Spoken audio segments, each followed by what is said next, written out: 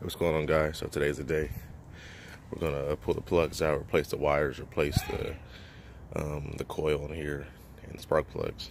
Reason being, if you guys remember, I had a fuel leak in the manifold, which is the pressure regulator, and I swapped that out. But before I did that, I did a tune-up on it, and I put new distributor in, new cap rotor, wires, plugs, and I had the same problem still. So I put the manifold up, and I had leaking fuel pressure regulator in the manifold. You guys had a Vortex 5.7s, 5.0s, 4.3s, it's all internal.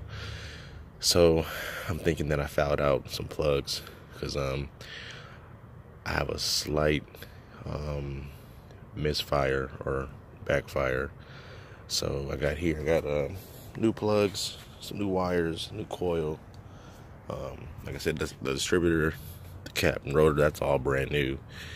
So I'm gonna pull these plugs out, pop in the new plugs, redo the wires, and put the coil on, and we're gonna call it a day. See if that helps it out.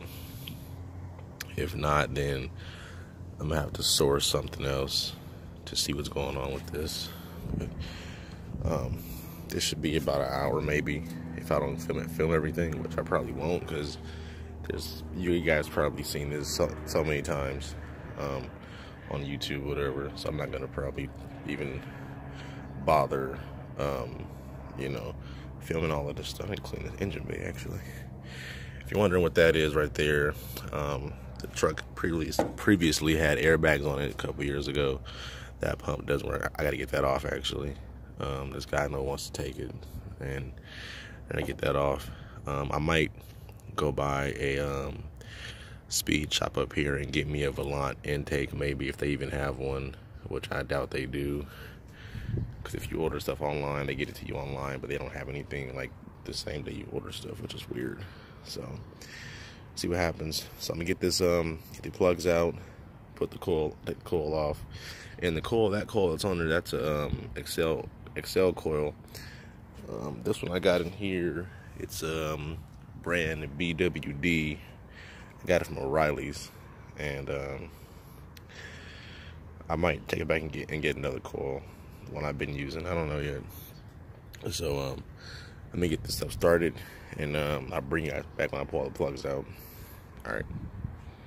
Okay, guys. So in the midst of me getting the coil off, this is the old coil, and that's how it looks on the inside of it. So then I looked at the plug wire for the coil that leads to the coil. Get my fat ass up. Out my shoe. So the coil wire that goes to the coil, which one was it? Oh, here it is right here. If you can see in there, it's pretty bad in there. So I pulled the coil off the whole bracket. Everything right here. Gonna mount it all up. Get this rock out my shoe. I'll be happy. So, yep. That was part of the problem also, too. It was a bad coil. That coil has been in there since, for 3 years now. It's been there since 2015. So I'm gonna finish this up and bring you guys back. I get the coil and everything put back in. I got the plugs put in on the passenger, so I'm doing everything on the passenger side of the truck now because the sun's coming up on this side. So I'm doing everything on the passenger side of the truck right now. So the coil, the spark plugs, I'm gonna do the wires last, and then I might go to the place and get a new intake. I don't know. Depends on how I feel. All right, guys, I got the new coil hooked up. The old coil was, as you saw in the last clip, it was pretty beat up. Got the new coil in. I'm getting the driver's side plugs, old plugs in and out. Putting a new plug in right now as we speak, and then hook everything back up. I got the battery disconnected because I unplugged my EGR yesterday. Let the computer reset on that, and then once I get these plugs in, run these wires, we should be good to go. They should fix the problem. I'm starting to look at it more, and I think that coil back there, my old coil, which is over there, was the problem, because it was corroded. It was corroding nothing everywhere. I could have cleaned it up probably, but I bought another one, so that was a pain in the ass getting that in and out. But yeah, let me finish up this, and then run the wire, pull the old plugs, put the new plugs in, run the wires, hook everything back up, and then we should be good. Hopefully, in theory. And then like I said, I may go to the store and grab me a Volant intake if they have one. If not, then I won't even bother getting one. I'll probably order one off eBay or whatever, or something like that. Reason being is because stock air box is cool.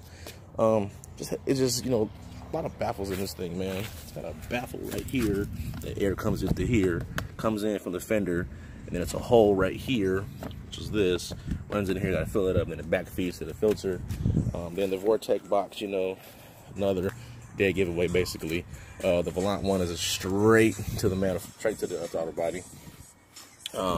Haven't done the mod for it yet with that, but I might go to CFM Tech and order one for like $190 maybe, or a BBK one. I don't know, depending on how I feel. I'm feeling real sporty this year with this truck. Probably wondering why haven't I done anything with the paint outside anything. I'm focused on motor stuff right now. I'm working on motor stuff. So I'm probably thinking, well, why not put the headers on there? I haven't ordered them yet.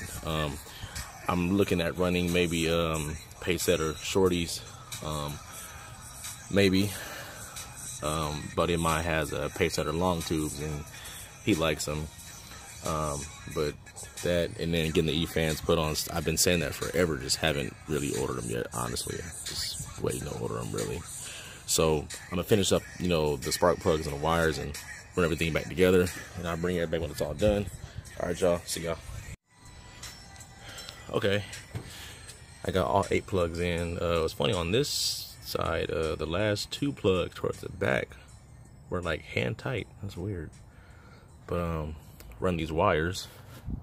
I got some Moroso wires, 7mm. These are 7.5, I think. Got some new wires, and I'm gonna go ahead and start, you know, mapping the wires out and everything. And when I finish everything, man, I'll bring you guys back with everything else. But it's coming along. The only issue I had was that coil. That was the only issue I really had, was that. Other than that, everything's been going together fine. So yeah, these are all my stuff for my air with the end tip sensor and the MAF sensor and everything. So I'm gonna finish up this, try to get this compressor out actually too, while everything's kind of off. Pressure wash some of this stuff, and that'll be good. All right, guys, later. All right, guys, I'm all finished up here. Got everything plugged back up. Got the intake back on. Got the MAF, everything hooked back up. The air inlet temp sender thing, that's plugged back up also. Couldn't get the compressor out. Some of the screws in there are stripped and everything, so I'm gonna cut them out probably. Got the wires ran, got the new plugs and new coil in, so we're gonna fire it off, see what's going on with it. Keys. Alright, let's see. Alright, heard the fuel pump cut on. No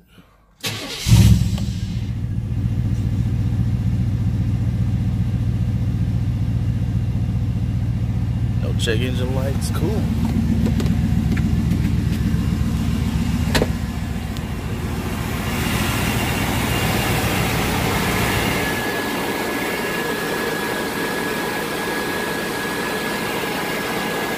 Everything's running good.